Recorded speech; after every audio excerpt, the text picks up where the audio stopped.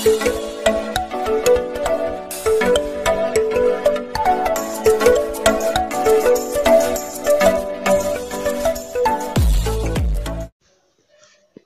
Friends, ఎలా ఉన్నారు friends? రేపు జనవరి 19వ తారీఖు మరి శని త్రయోదశి రోజున శని ప్రభావం ఉన్నవారు ఈ చిన్న పని చేస్తే దోషాలు జన్మజన్మల పాపాలు తొలగిపోతాయని ఆధ్యాత్మిక పండితులు అంటున్నారు. సో ఫ్రెండ్స్, నేను చెప్పబోయే టాపిక్ ఇదే.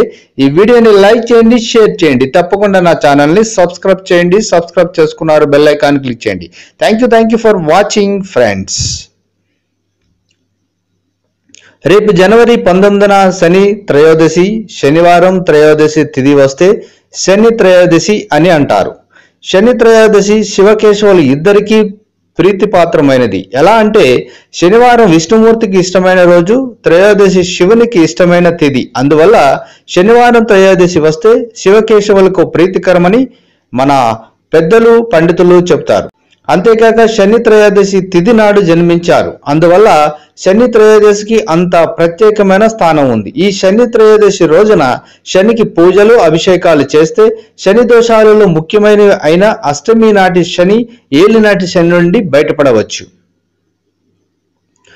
2019 సంవత్సరంలో శని గ్రహ ప్రభావం ఏ రాశులపై ఉంటుందో మనం ఈ వీడియోలో తెలుసుకుందాం. కన్య రాశి వారికి అష్టమ స్థానంలోను, వృశ్చిక రాశి వారికి అష్టమ స్థానంలోను, ధనస్సు మకర రాశి వారికి ఏలినాటి శని స్థానంలోనూ ఉంది. అందువల్ల ఈ రాశుల వారు రేపు శనివారం శని త్రయోదశి రోజున ఉదయాన్నే లేచి తలస్నానం చేసి 6 నుంచి 7 గంటల మధ్యలో రుద్రాభిషేకం చేయిస్తే మంచిది.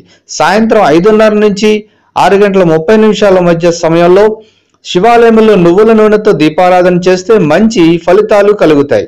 12 రాశుల్లో ఒక్కో రాశిలో శని 2.5 సంవత్సరాలు ఉంటాడు. ఇలా అన్ని రాశులను చుట్టి రావడానికి 30 సంవత్సరాల సమయం పడుతుంది. రాశుల్లో శని ఉండే స్థానం బట్టి ఫలితాలు మారుతూ ఉంటాయి.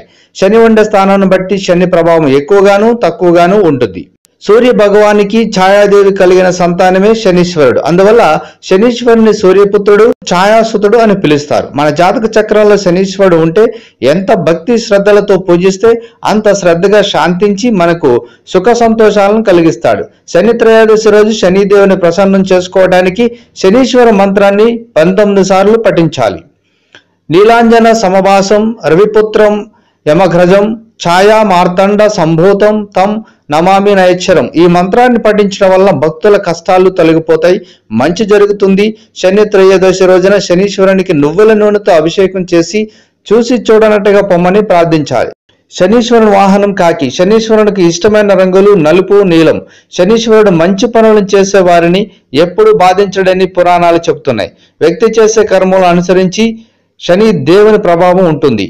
దశరథుడు, నలమహారాజు, ధర్మరాజు, పరీక్షిత్ మహారాజు మొదలైన వారి కష్టకాలంలో శనీశ్వరుని పూజించి కష్టాల నుంచి బయటపడ్డారు.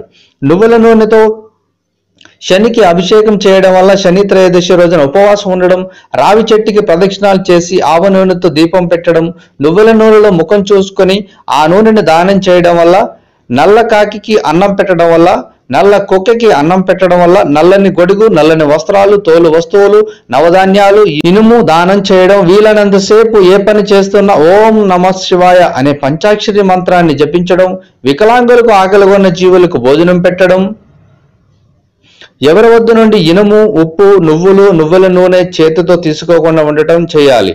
వీలైన వారు శివారాచన స్వయంగా చేస్తే చాలా మంచిది. శని అష్టోత్తర శతమానాలు, విష్ణు సహస్రనామ స్తోత్రం, శివపురాణం, నలుని శని పీడించిన కథ పఠిస్తే చాలా చాలా మంచిది. సో ఫ్రెండ్స్, మరి రేపు శని త్రయోదశి శనివారం కాబట్టి ఈ రాశుల వారు కానీ లేదంటే శని ప్రభావం ఉన్నవారు ఎవరైనా సరే నేను చెప్పినవి పాటించండి. తప్పకుండా మీ జీవితంలోంచి శని వెళ్ళిపోతాడు. అలాగే మీరు సంతోషకరమైన అలాగే ఆనందకరమైన జీవితాన్ని గడుపుతారు. అలాగే శని నుంచి మీకు విముక్తి కలిగి జన్మల పాపాలు తొలగిపోతాయని అందరూ మీరు కూడా సంతోషంగా ఉండాలని నేను కూడా కోరుకుంటూ థ్యాంక్ యూ ఫర్ వాచింగ్.